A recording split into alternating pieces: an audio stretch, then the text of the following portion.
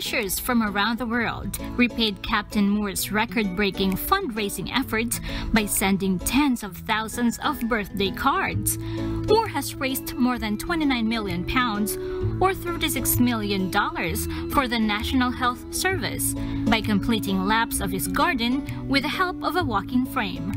Since completing his 100 laps, breaking both his initial 1,000-pound target and then the Guinness World Record for a charity walk, Moore has received over 125,000 birthday cards. Captain Tom, I think, has caught the hearts of everybody in this country, and this is what it looks like, really.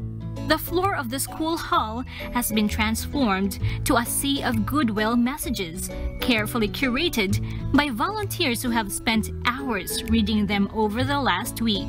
Even as more arrive every day, Hudson said the plan was to display as many as possible and send Moore a photograph of the results.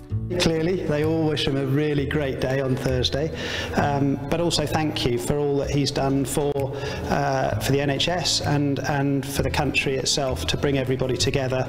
Captain Moore turns 100 tomorrow. Nina Emilio, UNTV, News and Rescue. We serve the people. We give glory to God.